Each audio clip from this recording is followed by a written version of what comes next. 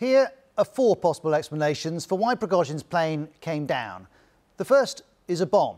This footage, confirmed by BBC Verify, shows the plane falling to earth rapidly.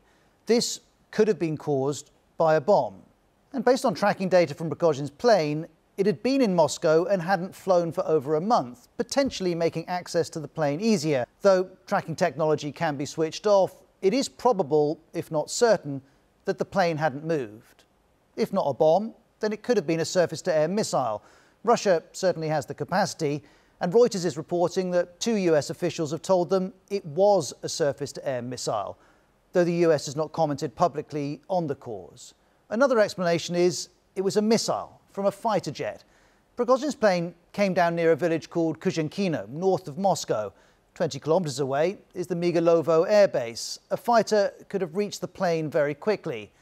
But while Prigozhin's plane's final flight could be tracked on publicly available services, fighter jets don't allow this type of tracking.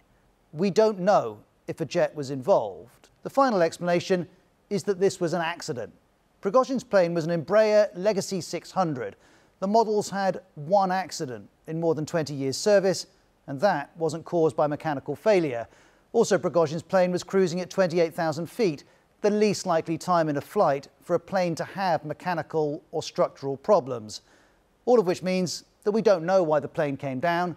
It may have been an accident, but it's much more likely that Prigozhin's plane was brought down deliberately.